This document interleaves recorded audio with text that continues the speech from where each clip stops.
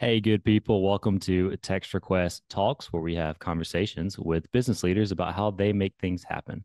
Presented by Text Request, the business text messaging platform that lets you text from your office phone number directly on your computer or any other device so you can stop making phone calls and start actually getting responses. Learn more at textrequest.com. I'm Kenneth Burke, and today's guest is Libby Lossing, who's a franchise owner of 14 Mathnasium locations. Libby, thanks so much for being here today. Yeah, thanks for having me.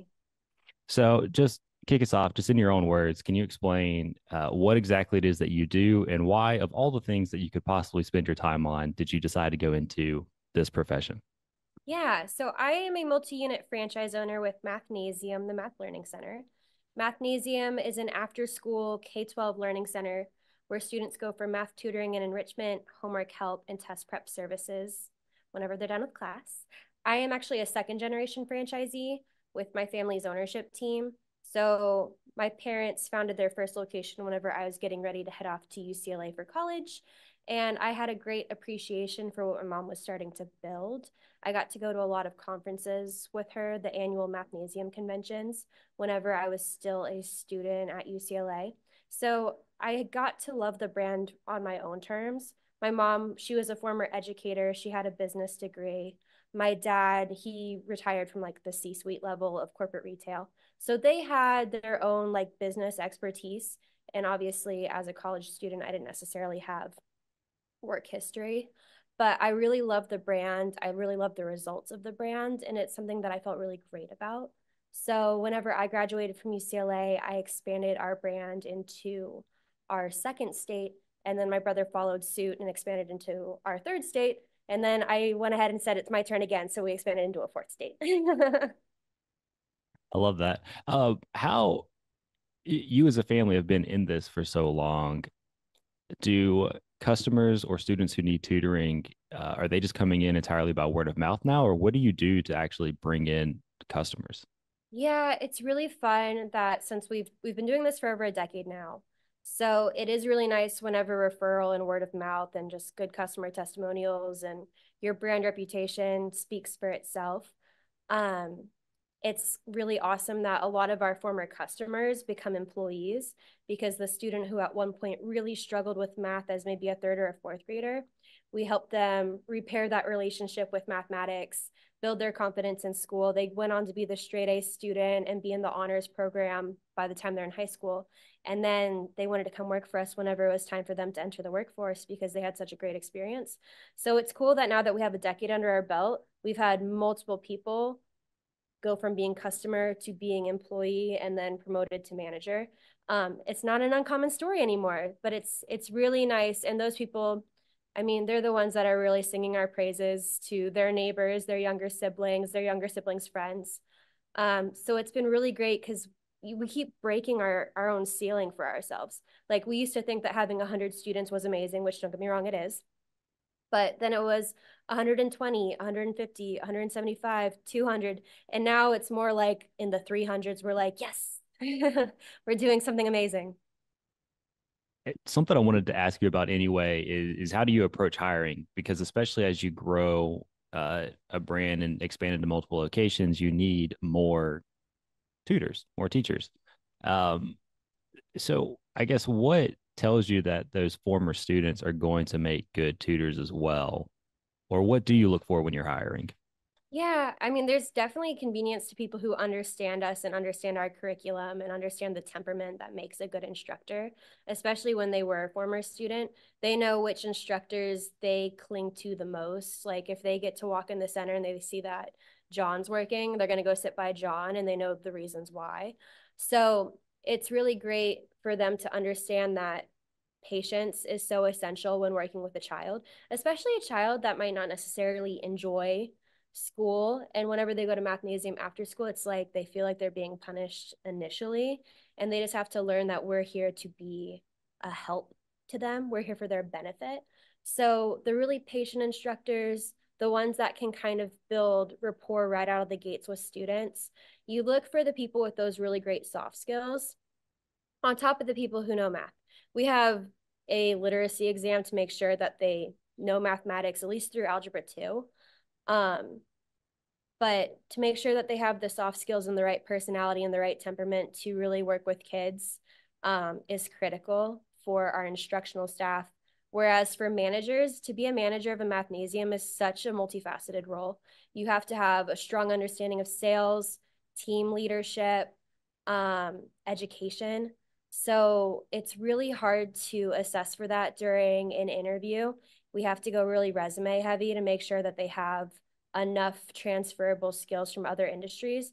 And then Mathnasium as a franchise has such a robust training program that within hopefully the first 6 months, our center directors are ready to be fully self-sufficient. Since we've been in this for a decade, we've gotten really great at team building. So fortunately, we get to transfer a lot of our employees from one location to another.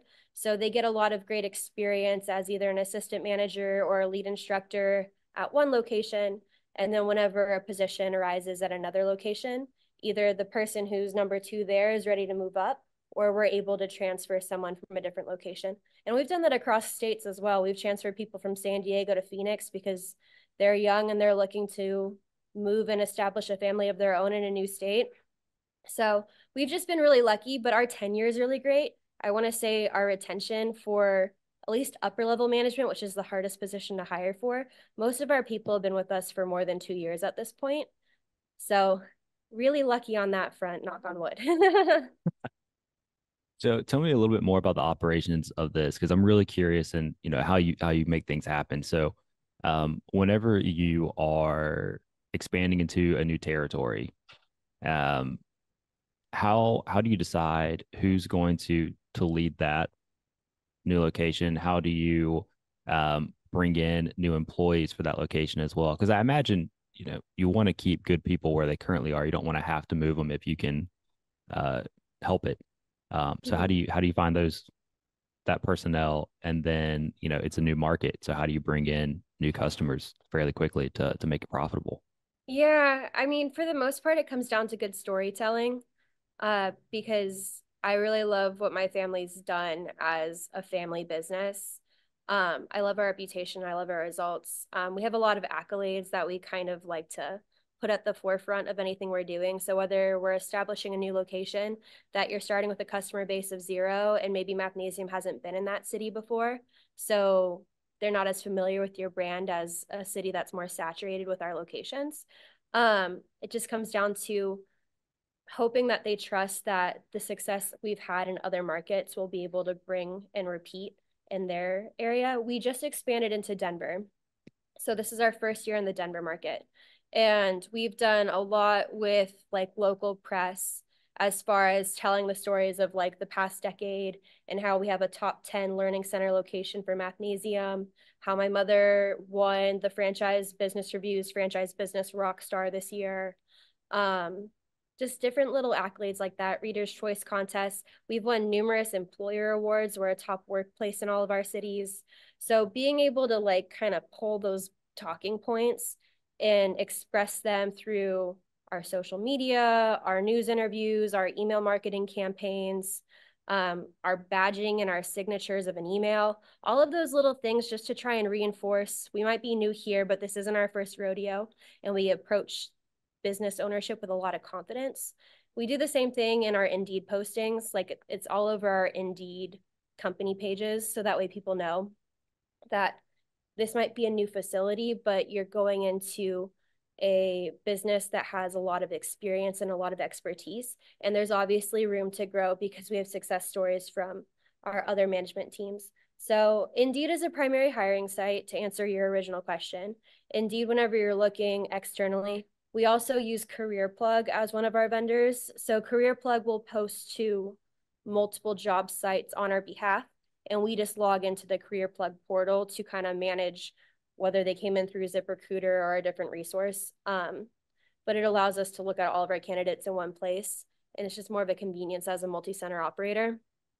But we've been really fortunate with who we get in terms of candidates. Also, we're pretty competitive in how we compensate, so that helps a lot too with getting applicants, because I would say pay is probably number one. So between our compensation and benefits package, we're pretty quick to fill roles. I want to say it took us less than 2 weeks to fill all of our management positions whenever we opened 3 Colorado sites this year.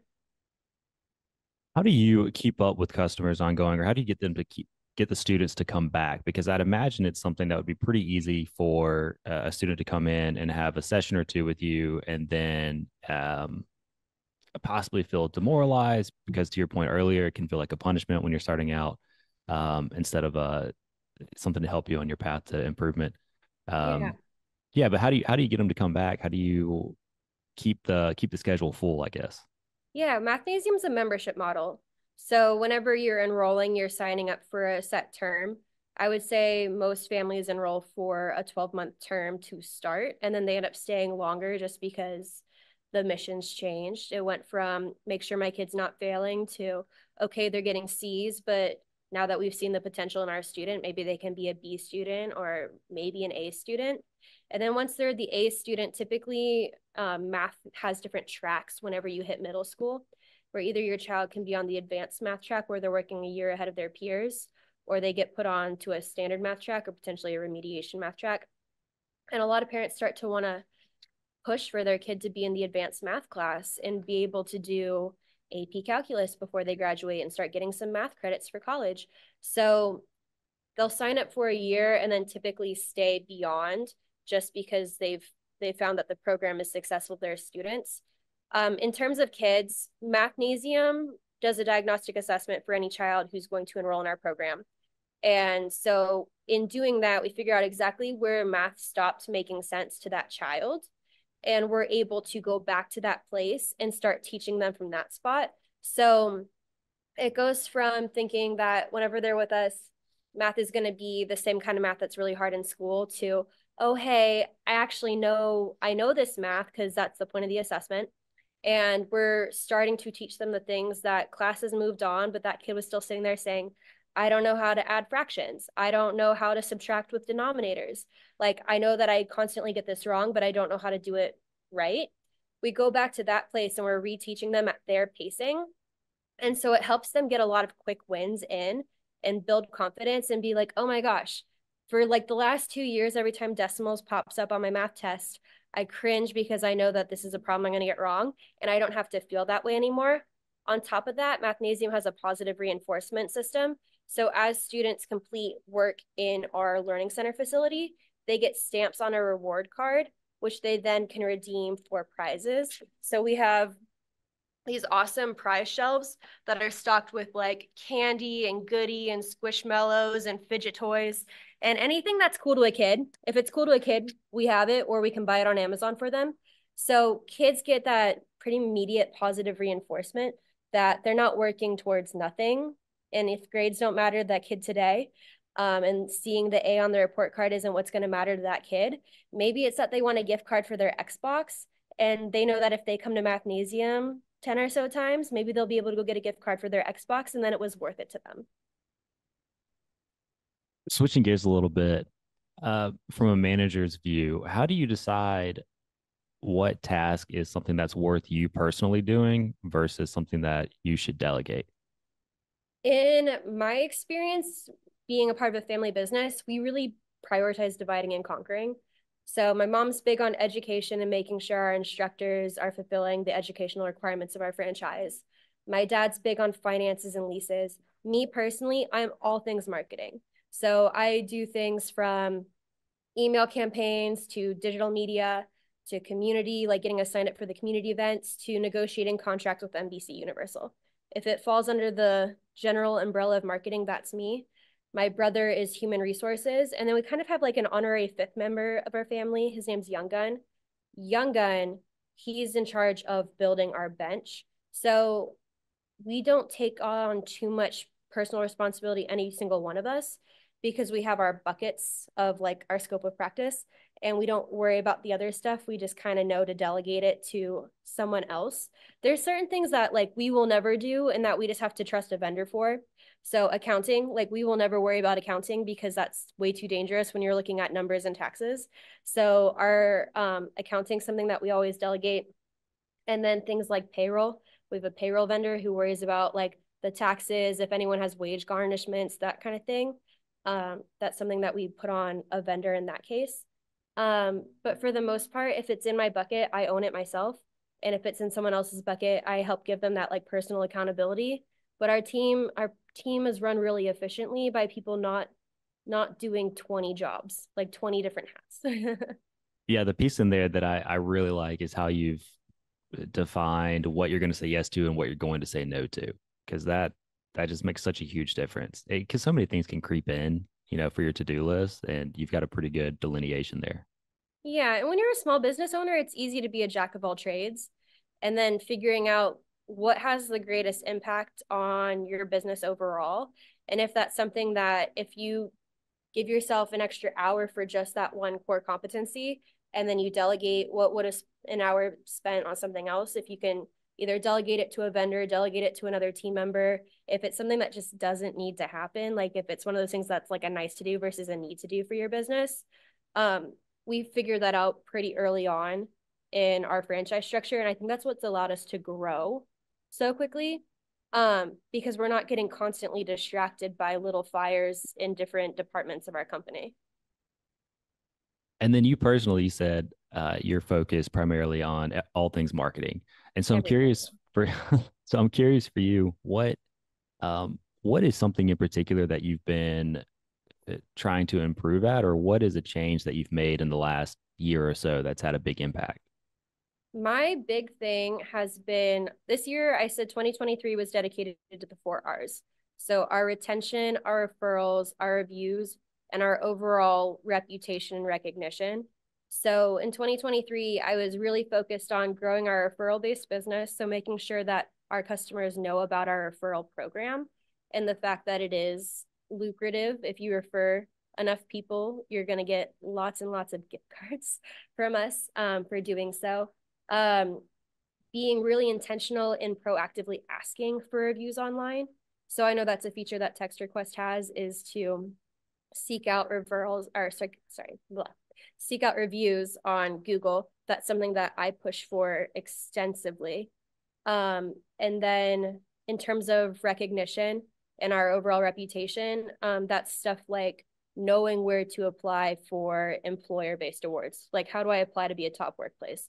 So getting us in all of those contests, the Reader's Choice contest, making sure our name is on the ballot. That has been my central focus for 2023. And it's done wonders in putting our brand out in all the right places and helping grow our lead gen. Our lead gen has grown a lot this year off of organic search from the Google reviews, and then referral based customers, which our referral based customers convert twice as much as any other lead source. So I've been focusing, I think, in the right areas, and whenever you grow your customers, you grow your revenue. That's a given. So it's been a huge impact in 2023. You and your family, your team are great at what you do, obviously, and are clearly a good example to follow. So if there was maybe one thing you would recommend to other franchisees to do to improve their operations, or to improve their time boxing, or their profit margins, or whatever, what would it be? Honestly, I think you need to receive feedback to start. It's really easy to think about like, what do I want to focus on? Like, where do I want to get better? And sometimes you have to look outside of like your own personal interests and see what is your team recommending to you? What is your advisor recommending to you? So I know in the Mathnasium brand, we have franchise business consultants. Um, I think if I were a franchisee, I'd go to my franchise business consultant first to ask for, where do you think my business is underperforming compared to fellow franchising units? Is there a particular KPI where I'm always bottom tier for that KPI, or even like middle lower tier where I have room to improve? And focus on things that you can track through data, because what gets measured moves. So you don't want to just focus strictly on the feel good stuff. You want to focus on the stuff that you can measure.